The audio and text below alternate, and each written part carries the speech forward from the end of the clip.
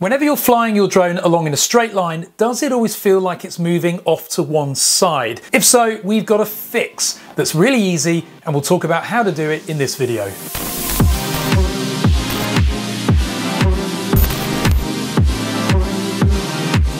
Hi, I'm Ash from DroningON, and if you enjoy this content, hit that subscribe button below. But this video should be really useful if you have this problem. Very often from drone operators, we see this complaint that my drone is flying along in a straight line, but it's always going off in one direction or the other.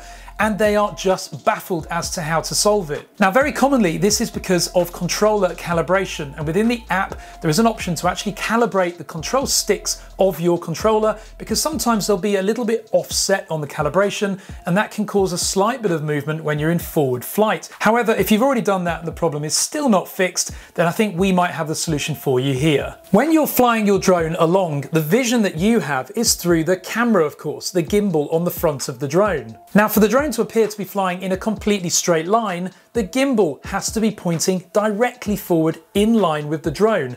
But of course, if that gimbal is slightly off just by a couple of degrees to the left or the right, then you're going to get the impression that when you're flying forward, your drone is actually sliding in a different direction. So put simply, the root cause of why your drone is drifting in one direction or the other can be as simple as needing a slight yaw adjustment on your gimbal. I'll show you how to do it right now.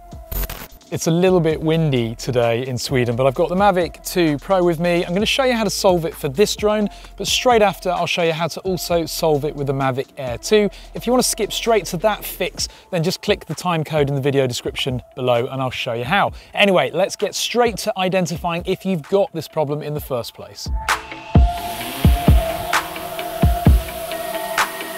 So the first thing we're going to do here is diagnose if we actually have this issue.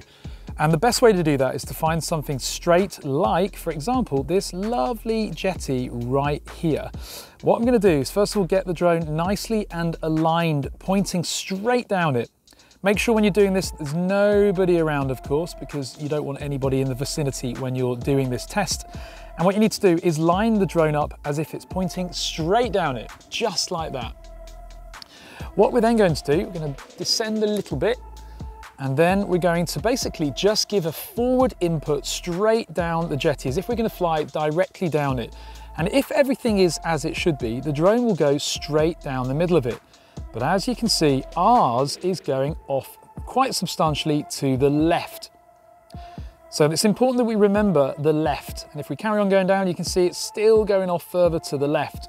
That shows us that we've got the issue. Now, if you do this and you have no issue at all and it's just carrying straight down the jetty, then you don't have the problem with the gimbal. But now we're going to show you how to fix it.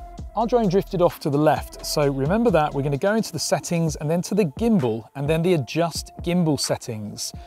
Now, instead of the roll, which we'd normally be editing, we're going to alter the yaw. So at the top there where it says roll in blue, click yaw instead. Now, you remember that our drone drifted off to the left, and that means that our gimbal is pointing a little bit to the right. So what we're going to do is adjust it left. So on the left-hand side, we're going to alter that by a few increments, not substantially, but just enough as an initial test. So we're going to go with 3 for now, like that, then click done. Now what we're going to do is reset the drone. So we're going to go back to where we were at the beginning of the jetty. And we're going to position ourselves, again, make sure there's nobody around. I'm sat right next to it here so I can see those people walking by, and I know that they're not coming down here. Turn around and we'll rotate ourselves and position it just ready to fly down the jetty again, like so.